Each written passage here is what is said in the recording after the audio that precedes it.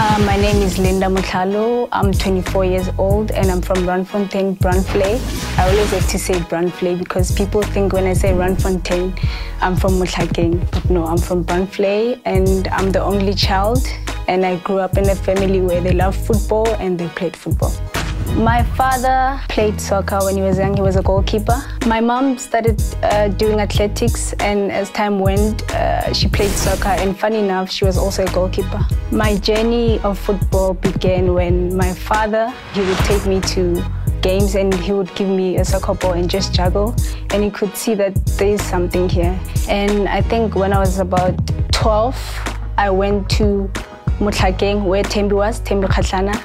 I played for Palmer Ladies with her, and I remember Thembi called me. She was like, there's trials at High Performance Center, so you need to go there tomorrow. I mean, I'll start at HPC where like Coach was a coach, and that's when I started playing for the national teams. You know, back then, I think I was 13 years old, and she called me for the under-17 national team. That is something that I didn't see coming at that young age. And from under-17, I went to under-20. I was only 15. And after HPC, I got a call from Coach Vera that she wants to call me for Banyana. And I was only 17.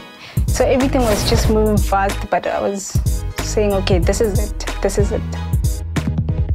Representing South Africa in the World Cup, I feel blessed because there's a lot of players out there who would have been here, but it's unfortunate, it's part of football. Things don't go away. And there's a lot of talent in South Africa, but I feel blessed. Witness every game-changing moment of the FIFA Women's World Cup.